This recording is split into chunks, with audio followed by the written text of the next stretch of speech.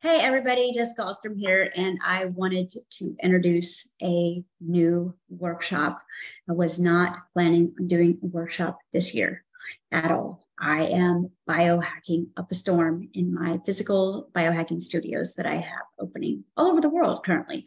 But this one has creeped in, and it has creeped in and through my biohacking process with my amazing clients and the amazing people that I've had that privilege to take through this cutting edge, ahead of its time process. So this new workshop, drum roll, okay, what is our Achilles heel? What is our kryptonite? Well, we say, well, it's love, right? But that's all we are. So how could love be our kryptonite? Well, I'm going to take it a step further, and it's not necessarily love, because you are. It's being loved, and it's sharing love safely. All right. So this workshop is about the alchemy of relationships. All right. Now, for a very, very long time, I would not go near this topic because it is something I struggled with. All of my community knows how transparent I am. I have had a private community of my alchemists in training for years now, and they know all my Jerry Springer wonderful relationship drama, because why not? I mean, I literally am a scientist, and I am my own experiment. I am in the petri dish. I am out there in physical reality, bumping up against things. And I'm stubborn. So the way that I learn is through doing it, right? And how I know whether there's a wound or a trigger or some sort of unconscious pattern is to act it out. So although at times been quite humiliating, I have kind of put myself on the cross intentionally and used myself as the dummy that crashed into the wall about 1,000 times, and a couple different marriages and 4 kids later. So am I an expert? Well, I truly believe that that word comes from kind of experiment, right? Experience, expert. And most of us who become experts come from failing at least 8 or 2,000 times. So I definitely have the curriculum. And over the last 2 years, I really decided that this Achilles heel, this kryptonite, was not fun. You know, having money and time and cool friendships and being able to go anywhere you want in the world and have a really awesome house and dress however you want and, you know, not really care what anybody thinks has been amazing. But you always kind of, at the end of the day, I'm like, oh, that pile of laundry in my bed would be awesome if it was a person, right? Or, you know, that remote control that shares half the bed. But honestly, you know, when it comes down to it, really, really what I wanted to know was why that the us, right? The audacity, the us I'm speaking of, the ones who are empathic and sensitive and loving and caring and kind by nature, have the hardest time in relationships. Why is this, right? Why is it that the more love that we are literally spilling over with is the most difficult thing to be able to share safely and receive, right? So of course, scratch the head, back on the pounding block to throw myself back out there. But I also have thousands and thousands and thousands of client stories. So it's not just my story, right? I listen. That's one of my superpowers, is I'm a good listener. But more importantly, is I realize that whether I'm talking to a client in Russia at 4 a.m. or I'm talking to somebody in Australia at 5 p.m., it's the same, excuse my language, same stuff, different day, right?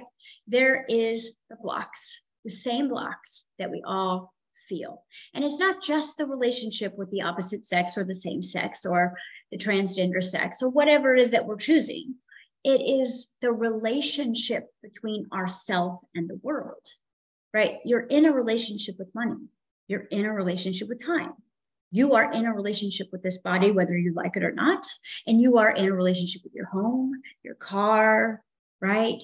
Your family, your friends, your associates, right? Your bosses, your coworkers, your neighbors, okay? And so depending on the level of intimacy that you have in those relationships, will determine where and how that trauma or that rejection and abandonment buried in those feedback loops is going to show up for you, right? And I think it came from a silly comedy movie, but intimacy is intimacy. And so the closer someone gets to you, the more you start to feel the wall, the fear, the audacity, the resentment, the questions. Isn't it interesting how the closer you get to someone, the more you feel like you don't know them? And the closer that they get to you, the more you feel like you don't know you. These are really important questions, right? And I have clients that have been married for 40 years and feel completely alone and isolated. Their partner knows nothing about them. They know only what they say and kind of fill in the blanks with the rest. I have clients that have been alone for, half of their life. I've had clients who have had the narcissist. I've had clients that have been the narcissist. And it really is, no matter where we are in the world, it's all the same story.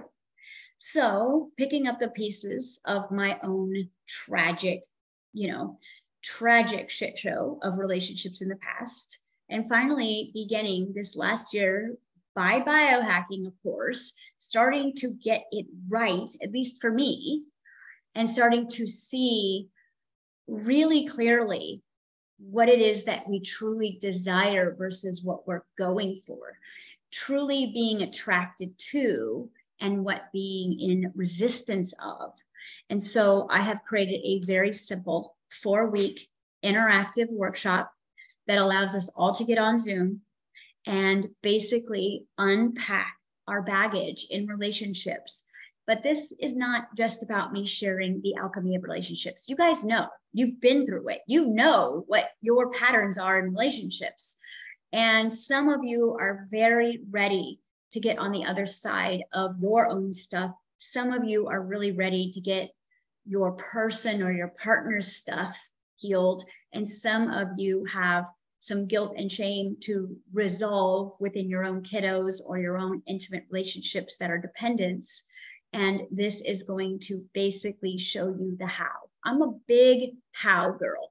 And even though the how and the when is the universe's job, I'm playing the middleman, the broker, right? I'm playing that version of channeling the how. And that's always been one of my strengths. Now, how to do it in my own relationship?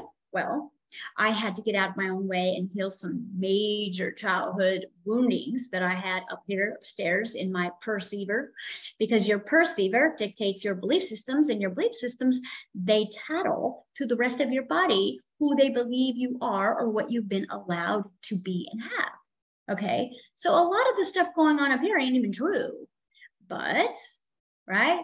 We have some beautiful laws of attraction and resistance and reflection and projection that we have to take into account when we are getting ourselves into a relationship.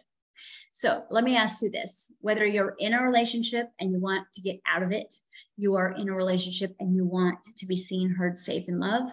If you are not sure if the relationship that you are in is the one, if you are not in a relationship and would like to create one, if you are not wanting to create a relationship, but wanting to create a relationship with yourself, this is your workshop. You see, it's a one size fit all.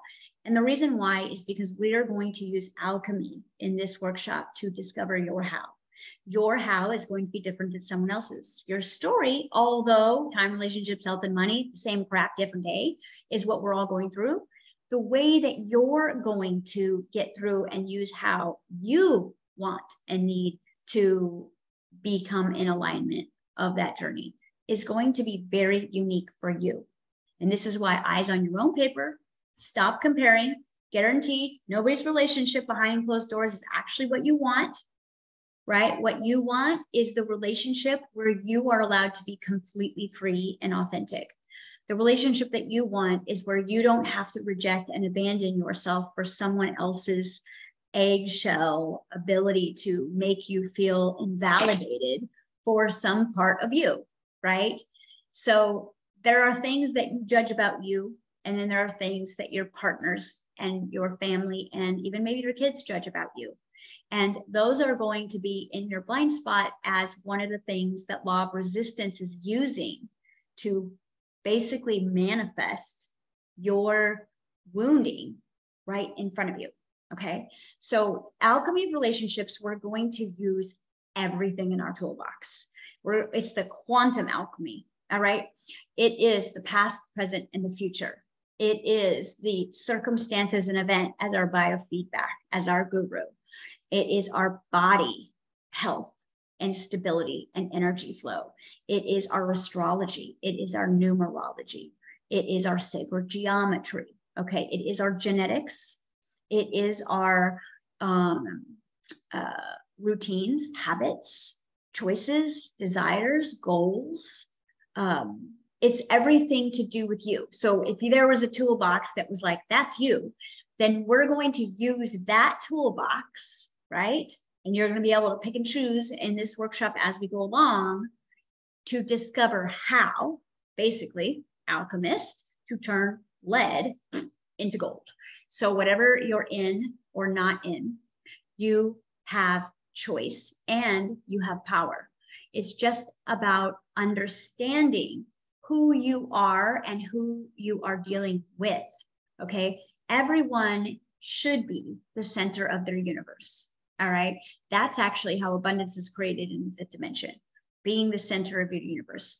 But that sounds narcissistic. That sounds like you're stuck up. Well, the universe doesn't see you as that. It sees you as paying attention. It sees you as appreciating.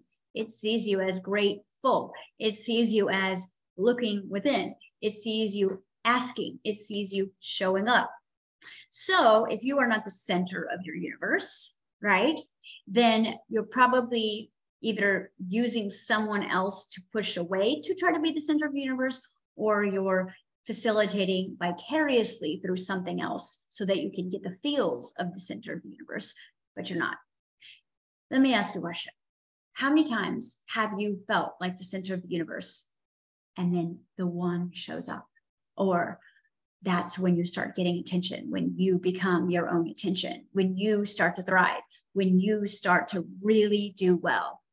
Why is it that then is when that imaginary or the magical person starts to come through, who 3 months later feels like they just ruined your soul?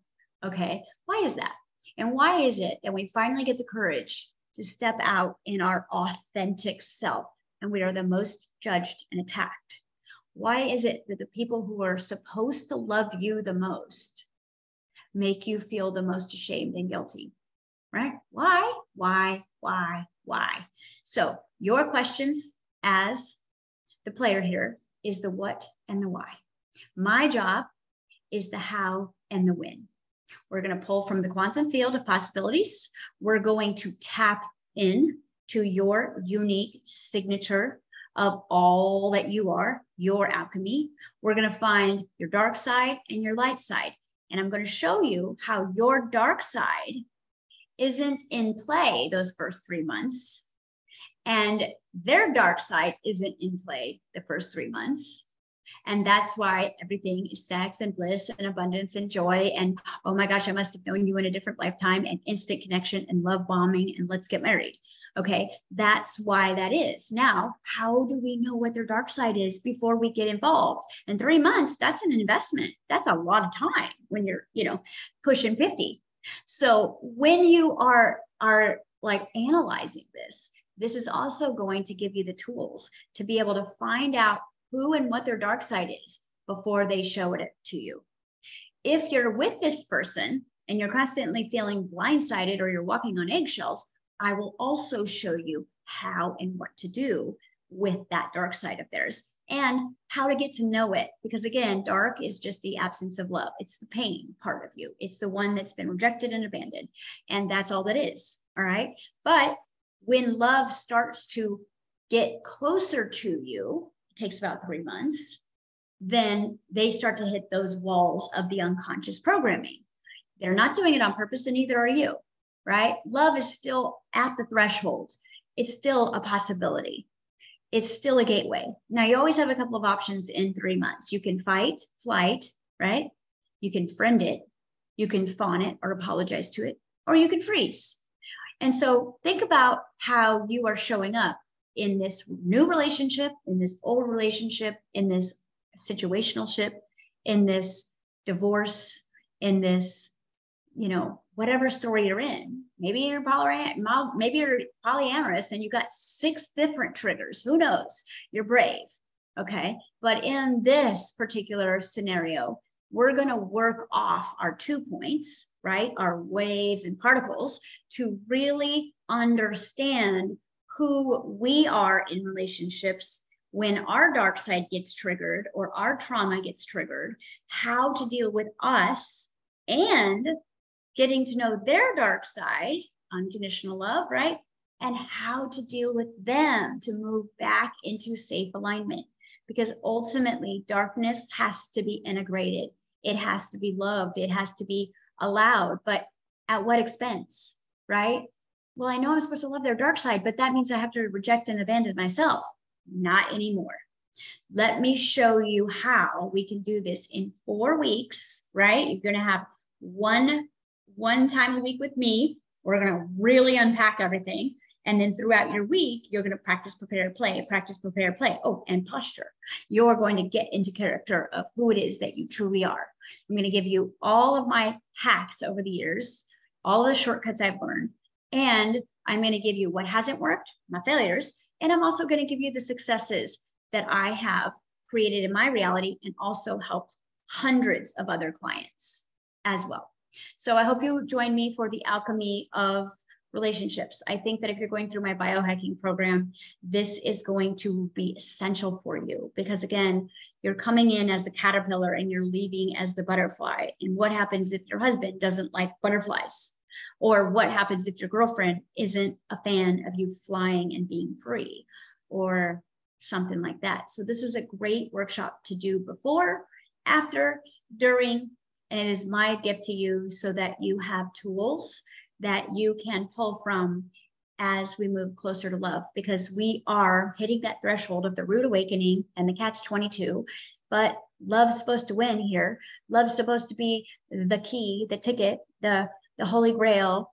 And if we can never let it in, then we're not really going to be able to create from a place that is this heart connection, that is telepathic, that is timeless, okay, that is unconditionally loving. And so it's not about losing yourself for someone else. It's about win-win, keeping everything, keeping you and allowing them. And it's not that hard once you really start to understand what you're dealing with, who you're dealing with, how you're dealing with it, when you're dealing with it, and what to do. All right. So join me for that. Also, if you guys are interested in our Spain or our Ireland biohacking retreat, we have a couple of more spots. I believe we might be full in Spain, but I do believe that we have a spot or 2 open in Ireland. And that's going to be in Malahide, Ireland, which is a beautiful beach town close to Dublin. It's fabulous. There's a castle right next door, of course, right? Because that's how we roll. And we're going to be taking our caterpillar to butterfly effect on the road. So if you can't make it there and you are in the US, get here. 2023 is going to be the year of you building your foundation. And I hope that you know the building materials and the blueprint that you want to build from next year. Otherwise, you're going to have to see what someone else is doing and help them build theirs. So join us here for our workshop that's coming up, and make sure that you get booked for your biohacking integration program. It will be the best investment that you give yourself, because you've already done 99.999% of this work, and you are aware enough to get yourself in trouble, which means you're aware enough to see the things that you're doing in loops, and you're probably sick and tired of it, because I know I was. All right. So I will see you guys on the flip side in the quantum field for some alchemy of relationships. And we are going to start getting some of this love stuff and keeping it for good. See you soon.